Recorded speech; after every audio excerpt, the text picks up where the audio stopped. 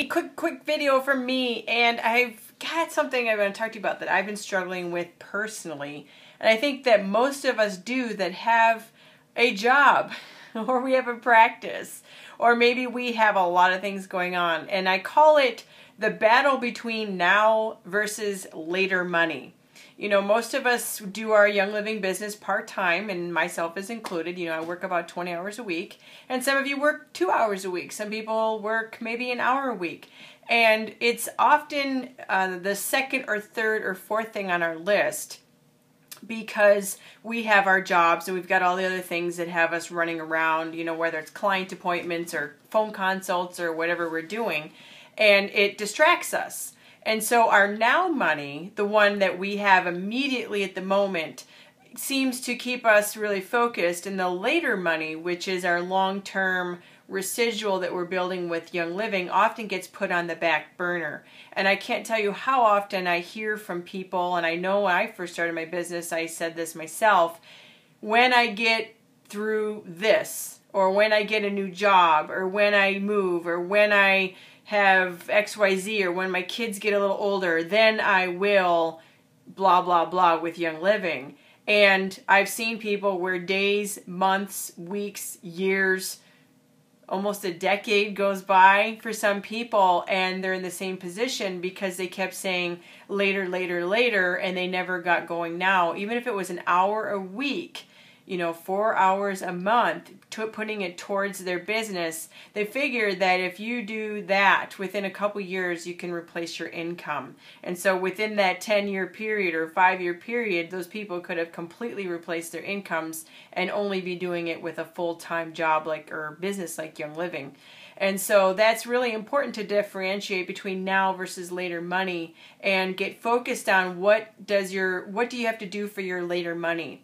And Young Living does have now money, and we often forget that because it's the easy thing to do that it's easy to put off. You know what I mean? People see it as the extra thing. But the now money from Young Living is when you sponsor new people. You get on a starter kit, on the premium starter kit, you get $50 bonus per starter kit. So if you sponsored 10 people in a month with that starter kit, you would have an extra $500.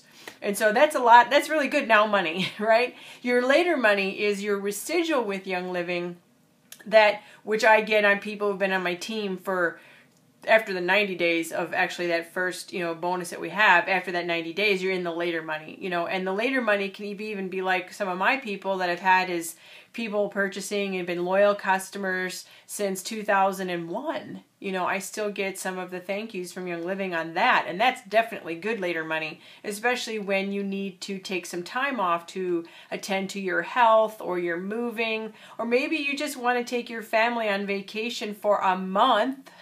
Yes, a month.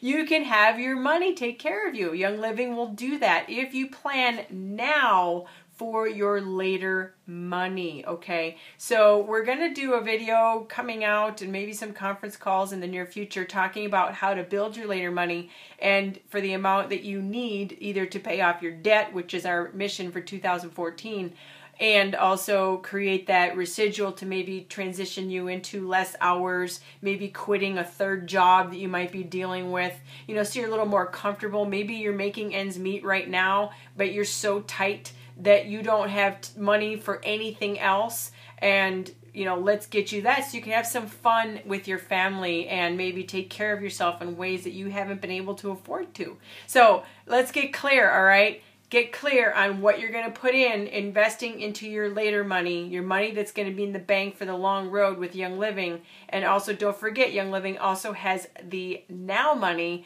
with your current, you know, sponsorship with the premium starter kit. And then the now money that you make with your current business or your job, just remember that could be only temporary. You know, what happens if you get sick, or what happens if you get divorced and you got to focus on that, or you move, or whatever it is, then you will have that money, your long-term, your residual money from Young Living that can take care of you like it did for me for 3 years when from 2007 till 2010 when I had to take time off. I never in a million years would have thought that Young Living I would have needed for that purpose. You know, hindsight's always 20/20, but if I could have looked in the future, I would have said there's no way that I would have needed to have that take care of me like that. So anyways, signing off, guys. We'll see you later. Bye.